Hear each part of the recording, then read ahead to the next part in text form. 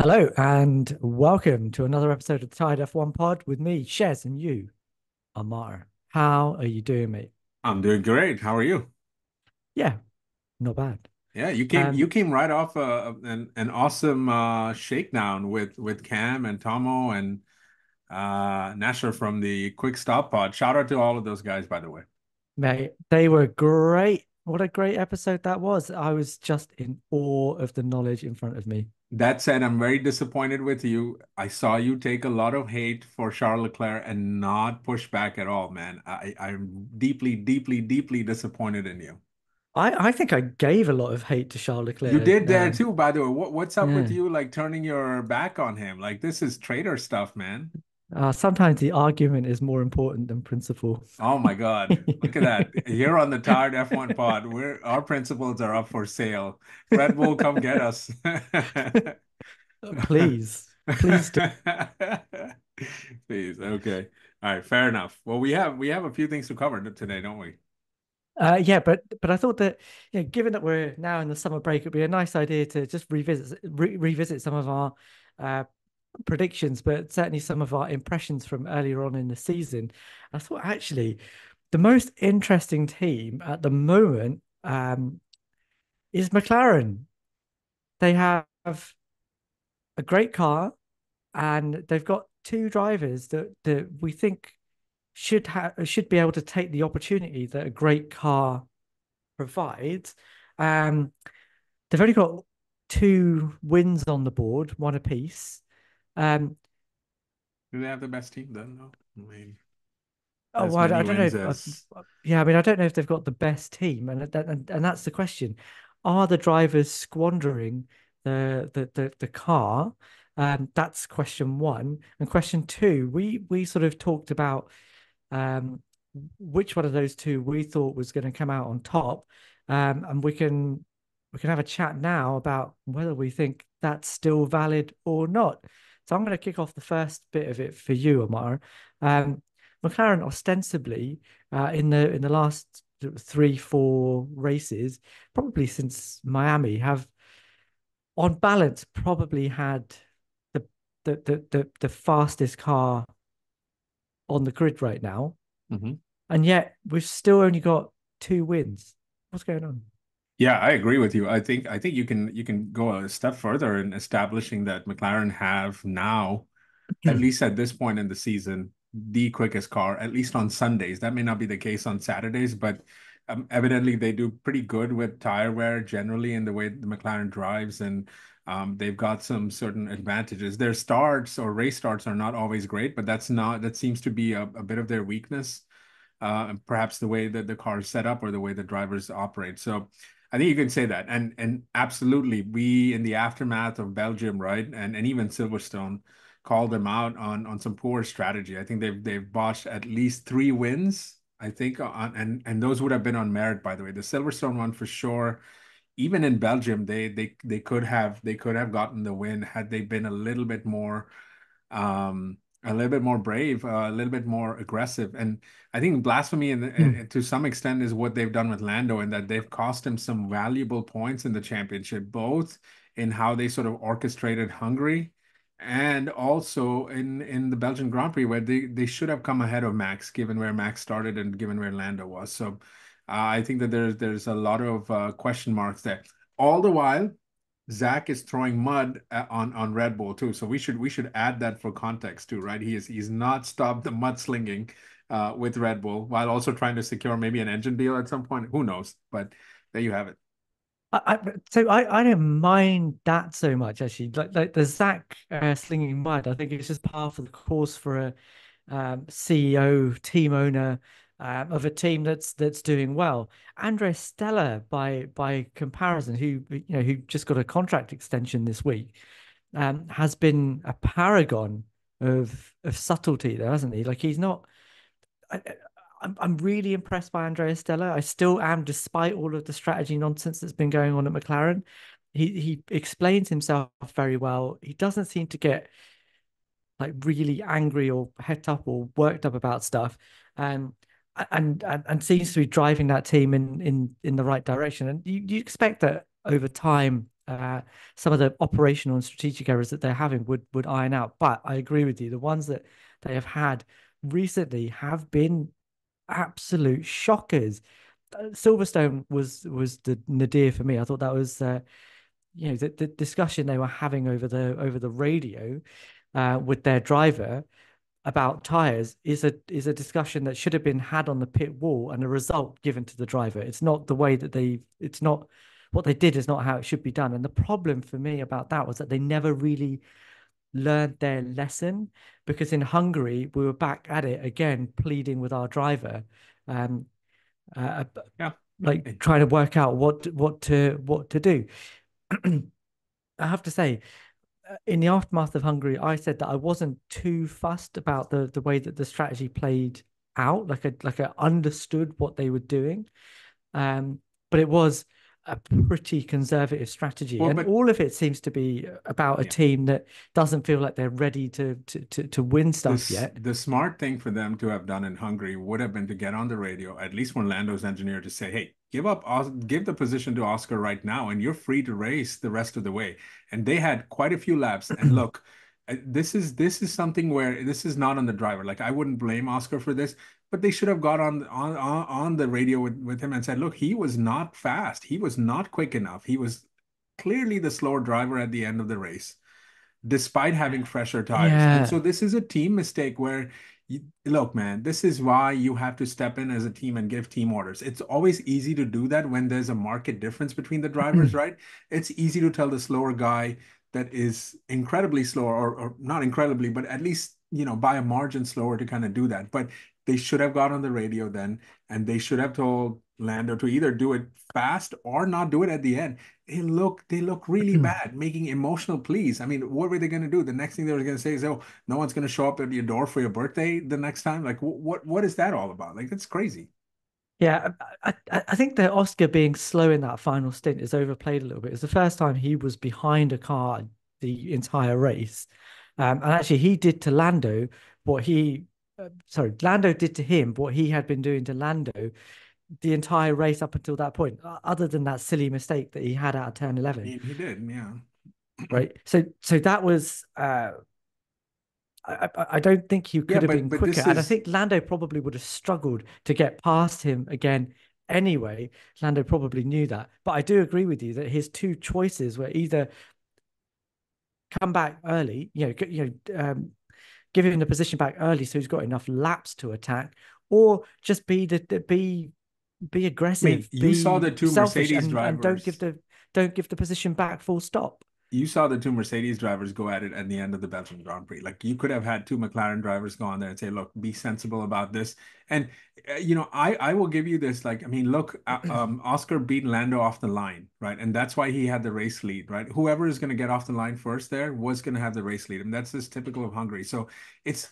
But Lando did qualify on pole too. So I think that these are very marginal decisions. And again, if I'm the team, engineer, team principal, whoever I am, I'm leading the team. I'm kind of getting on there and saying, "Hey, look, big picture, man. We have the opportunity to put even more pressure on Max, right? Because at the moment, Max still is the favorite to win the drivers' championship. But you call those results a little bit differently, and that gap seems very, very marginal, or very, very manageable, rather.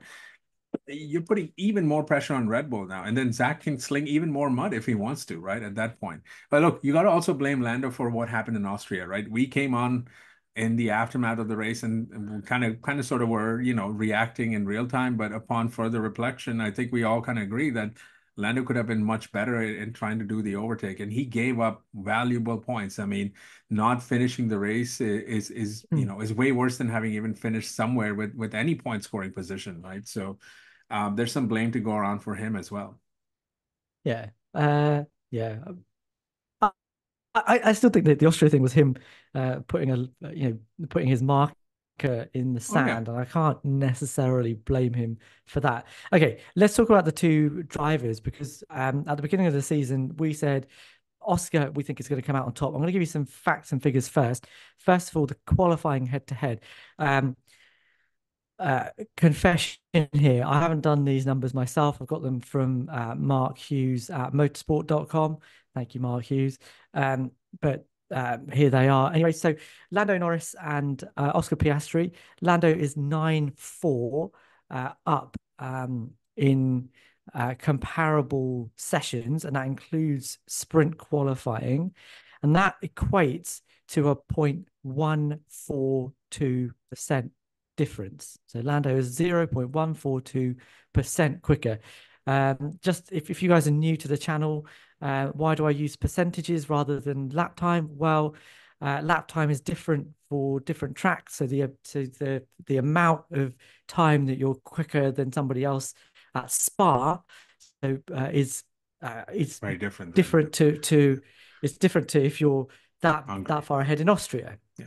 for Yeah. example, Yeah. right? So you just use so percentage is correct for the length of the lap. And just for context, Max Verstappen is 0.568% quicker than I mean, Sergio Perez. shocking.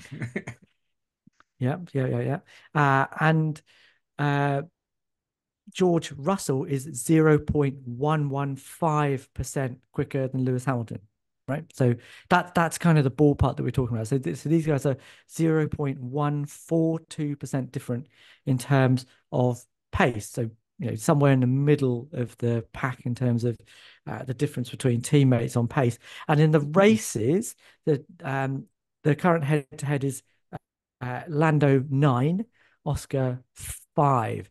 But Oscar's big results have come much more recently. So there you go. Lando's a bit quicker in qualifying. He's doing better in the races. Uh, we've got this wrong, right?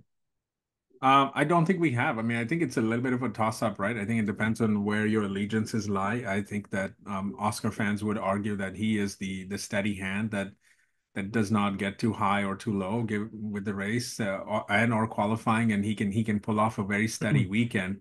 A quicker Jensen Button, maybe a little bit a la Prost-ish, maybe if that's how you want to do it. And I think it depends on how you sort of look at this, right? But I would just kind of do the eye test, right? And I think that Oscar is a raise the floor type of driver, right? And that he can get more out of the car even when it's not working at its peak level and still get you formidable results, almost like a Carlos Sainz-ish kind of role. Um, and on the other hand, Lando is a little bit of a hit a home run, or it might be an epic fail kind of guy, maybe almost a Charles Leclerc kind of guy. So maybe there's the parallel with the Ferrari drivers, if anything. And I think that these next 9 races will be interesting, and to see what happens there, because how they finish the season will really kind of tell you what they are in terms of their ability to chase after a championship. And look, I think that you cannot take anything away from the two drivers or give them extra credit for what the team role has been, right? They've clearly put on a very quick car that is formidable against Red Bull and on any given track now. So they should be in the position to be on the podium consistently throughout the rest of the year. But for me, it's a bit of a toss-up. I don't think there's much separating the two. Ooh. Yeah, let me tell you where I fall on this. I think Lando's a great driver, like really like top notch. I think his strengths are that he's adaptable to a very difficult car, and he's able to bring out the best in it. And I think if you're talking about raise the floor versus raise the ceiling, I think he is very much a raise the ceiling kind of driver. In that when that car it gets better, he exponentially gets better with it on a Saturday, certainly. But he has particular weaknesses. The one very obvious one is that on a first lap, he Yeah, seems he to seems to have an issue. Yeah. it's and it's not an aggression thing. He seems to call the play wrong. Like he either defends against the wrong person, or he positions his car in a way that allows somebody else to get ahead. The two best examples of that are Spain, where he squeezed Max into the grass, allowing George Russell to just steam around the outside, and then in Hungary, where again he was so focused on not losing position that Piastri just snuck in on the inside and took the position with and let's not get it twisted. Like George's move in Spain was amazing, and Oscar's move in Hungary was also brave. don't get me wrong, they had to work to get those positions, but Lando allowed that situation to happen. And the other thing is that there's still that battle hardiness isn't there yet, right? And I could excuse that. I could excuse the fact that he makes sometimes too timid decisions when it comes to wheel racing, if it weren't for the fact that the other guy seems to be inch perfect in wheel to wheel racing, and he's been in Formula One. Lando's been in Formula One since 2019. Oscar's been there since last season. Yeah, So yeah. There's there's a the little element bit of of that. pressure. Yeah, yeah. Whereas Oscar, Oscar's like the sort of rank opposite of that, isn't he? That on a I agree with you, very much a raise the floor kind of driver. On a Saturday, he doesn't quite have that last nth of speed that Lando does, but it's close, isn't it? Like 0.115% is pretty close. Versus on a race day, I think he took a bit of time to get warmed up this season, but in the last few races, you would bank on him being the guy that pulls off a move. I think Miami, I know you hated it, but in Miami, he was very, very clever in the way that he positioned his car and went about his wheel to wheel racing. And it frustrated Carlos to the point that he made a mistake into that final hairpin and and earned himself a penalty trying to go past him. And you can argue what you want about that, but it was Oscar's sort of driving in a slower car that put himself in a position to frustrate Carlos Sainz. And the way he's on the radio, he's never flustered. He's just reporting something. I'm annoyed right now. You can tell from my voice that I'm annoyed right now. It's very much like that. Um, and maybe that doesn't make him particularly marketable. Maybe it doesn't make him particularly interesting. I think he is. I think it's actually a really nice comparison with Lando, who's so emotional and so self-deprecating all the time. And I love that. But I think you're go I was going to say all of this is fair on. until Oscar has a legitimate chance to win the championship, right? All of this will be tested only then because right now he's working with house money. Simple as that. You say that a lot, but I think that like the more this championship goes on, the more that McLaren have opportunities to win races, and the more his teammate misses those opportunities, which he has done on on far too many occasions this season. Oscar then brings himself into this. And I think your Prost comparison is apt. You're not the only person to say that. I spoke to Law VS when he was on Cameron's channel a few weeks ago, and he seems to think that the Prost comparison is a good one too. I think I would go further than what he does as well. I think in Formula One there are two major archetypes. There is the Senna type and there is the Prost type. And the Senna type is is the kind of driver that is a raise the ceiling kind of driver. They'll jump in the car week in, week out, session after session. It doesn't matter what, they have to be first, whether it's a practice session or Q3. They have to be the first. And I think Max is the current sort of poster boy for that approach right now. And Lando falls into that. Whereas the Prost approach is very much if I what do I need to do to win? I will do the minimum I need to do to win. And that sounds like it's damning with faint praise, but it's not. It's very much an efficiency kind of, okay, I don't need to bust my gut to get this car that won't get further than fifth to second. Like unless something crazy happens, I'm not going to finish second. I'm going to maximize what I have in front of me and be smart about my strategy choices, be smart about my tire choices, be smart about the way I battle people. That's what Oscar does, right? I think that's kind of what Lewis is right now as well. I think Lewis is very much in the Prost mold in Mhm. terms of how he approaches his races, and that comes with experience. He's been here longer than anyone on the grid other than Fernando. And Fernando's very much like that too. But Oscar's been here for a season and a half and he's doing it now. And I think the comparison between those two, that very Senna like Lando and that very Prost-like Oscar, I think who you decide you prefer very much depends on where you fall in the Senna Prost debate. I agree with you. Are you picking Oscar to win moving Yeah, forward? Like you picking him ahead of Lando? Okay, fair enough. I said toss yeah. up. You said Oscar. I will say I'm going to tilt the scales slightly in favor of Lando. I think that there's going to be a new sort of level of maturity, a new way of kind of attacking this, and I base this not on past data, but just more instincts, more gut and feel.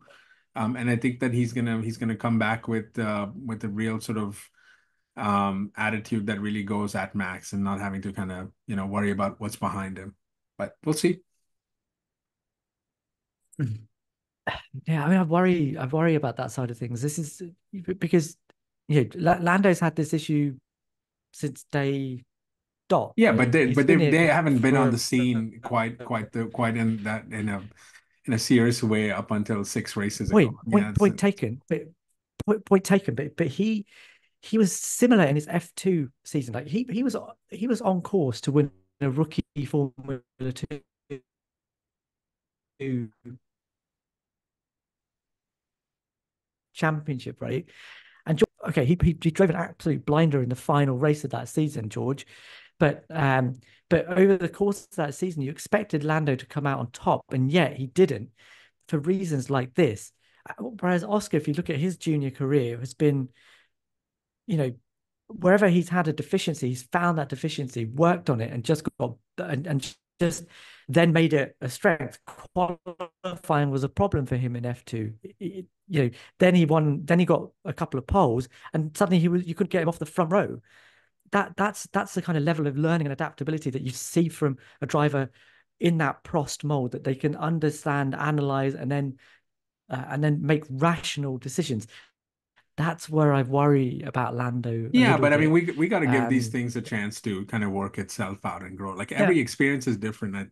F2 is different than F1, and this is also a lot on the team. I mean, some of these past results are just as much on the team as anyone else. So, I have faith in that, recognizing what's in front of him. We'll kind of see another version of Lando, and we again, even Max when he was at the scene, it took years for him to kind of mature and kind of get to where he's at, and then was finally able to mount that challenge in 21. A lot of it had to do with the team as well. And I think that these things just take time, and you cannot expect for them to kind of happen over the course of months or weeks only. So this takes time. We'll see. I guess I'm going with Lando, huh? oof, there we go. We have no consensus. We have Lando We do. in the American corner, and Oscar on that bombshell. Um, as usual, if you like what we're doing, please like, please subscribe, please leave us a comment. Which one of these two do you think is going to come out on top at the end of the season? We read all the comments as usual, and we will reply to as many as we possibly can, and we will see you guys in the next one.